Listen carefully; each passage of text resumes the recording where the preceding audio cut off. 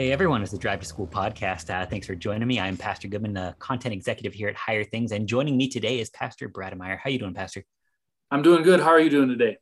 I'm doing well. Thank you for asking. You get to be the shaper of my mind. And you mentioned that you wanted to talk about something that I don't like. So we're going to do it. We're going to talk about something called Pascal's wager, which has always been something that's bothered me. So maybe you can convince me that I'm wrong. So real quick, for our friends, what is Pascal's wager? Just sort of like from a bird's eye, and then I'll tell you why I don't like it. All right. I was just going to ask you why you don't like it. So Pascal's wager a guy named Blaise Pascal came up with it. And you may have heard about him. He's one of the founders of calculus, and he's more famous for that.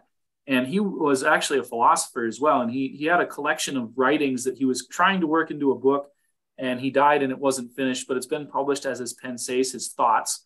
And so it's not really organized very well. It's kind of just a bunch of anecdotes that are slapped together, but this is in there. And so the wager is basically looking at the rationality of believing in God, whether or not God actually exists.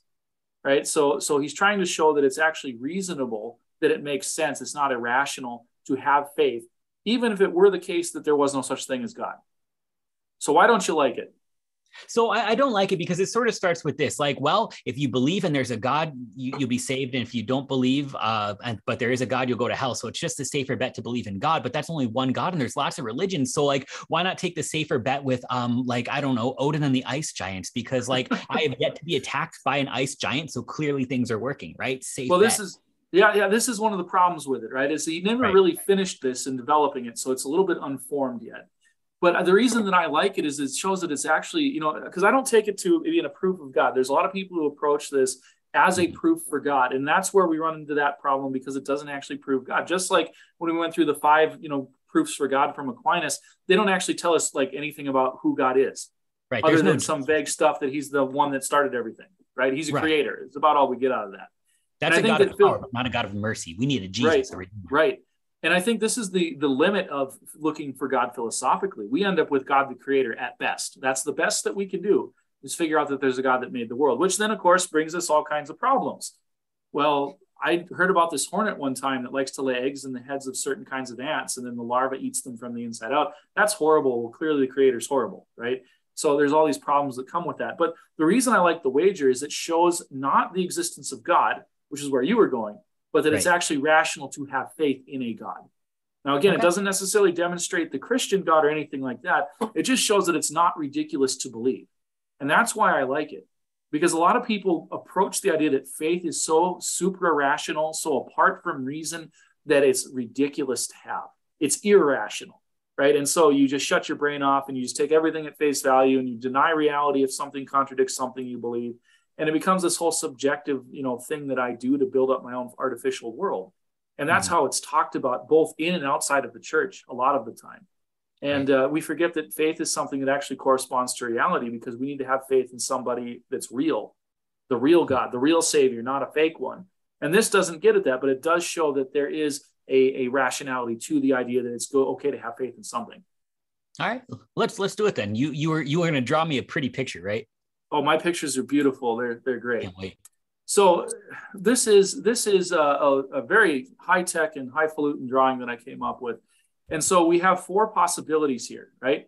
We have the category of believing in God, the category of not believing in God, and then we have whether God exists or doesn't exist. And as we talked in the previous video, saying that God exists is a little bit of a false way of talking about God, because he's beyond things like existence. But the English language is the English language, and we have the words that we have. So unfortunately, it's the one that we have to do.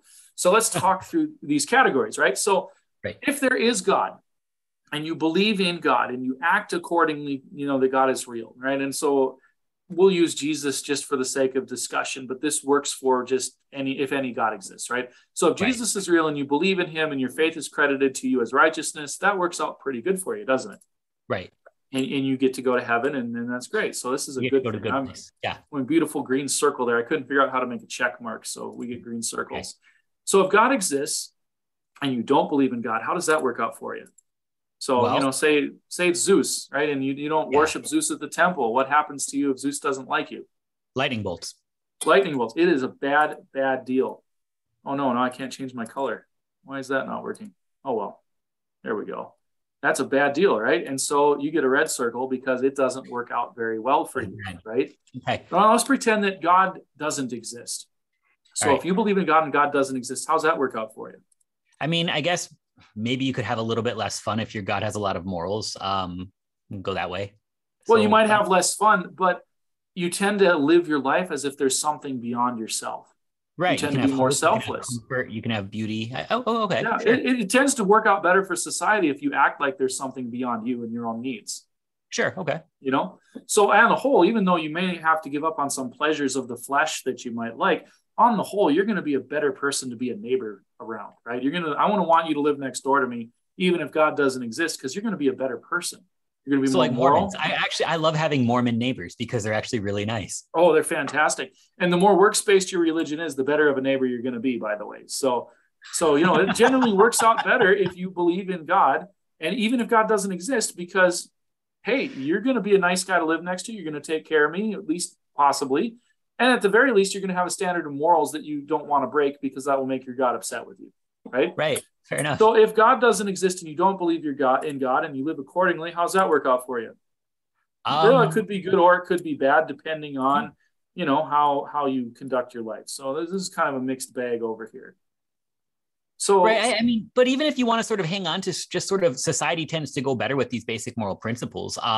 If there's any sort of tenets to it, and you're rejecting, like, is it just that you can come up with these tenets apart from that, which is maybe another discussion, or that, maybe an active rejection of all tenets of all religions is a good thing? Well, that's going to actually do a lot of harm to society. I could even maybe say, yeah, that might be bad. Right. And that's why it's kind of a mixed bag, because it really depends on the person. Some people are going to, like Paul says, the law is written on our hearts. Some people are still going to realize murder is bad and not murder. I've still met a lot of really kind atheists, though. So yeah, I right. agree. And yeah, you can meet kind atheists, and their reason that their view of kindness and charity is what it is because they grew up in a society that's been formed by Christian values. Charity is not an innate thing to us. There's a reason, like my church here, we're on the 1-year lectionary, and last week we had the Good Samaritan. And, the Good Samaritan starts out with this parable of mercy about who the neighbor is. And at the end of it, Jesus says, go do likewise, because he's connecting that he's pointing to how he's going to show mercy, because the Samaritan shows mercy. This unexpected guy shows mercy, takes care of guy, pays his debts. Sounds very Jesus-y, right? And then at the end, he says, you go do likewise, because mercy comes from being shown mercy. It isn't natural. Like, I can reason from nature that murdering people is bad, and I probably shouldn't do that. I can't reason from nature that I should take care of my neighbor who's broke his leg and can't go to work. Right. You have to start making a really long-term humanistic approach where, like you can look like 4 steps down the road to, well, society would, I guess, benefit if he can eventually get back to work. But maybe he'd be better off if you just let him die somewhere. Right. Because if he can't work, he's sucking the resources, Fair enough. But anyway, so the reason I like Paschal's wager is, again, it doesn't prove God, and it doesn't even prove Christianity. It just shows you're not ridiculous if you believe in, religion, which I think is a useful tool in our modern world, because religion is routinely made fun of. If you believe this stuff, clearly there's no reason behind it. And I think that this is useful to show that, no, actually it does make sense, that there is a rationality to it. And now it's not an airtight thing, as you've already pointed out. And I get why you don't like it. A lot of people don't for that reason. But I like it because it does show that, hey, I have a faith. I believe in Jesus, and I'm not a stupid person for doing that. It is actually a rationality to it. It makes sense. Okay, fair enough.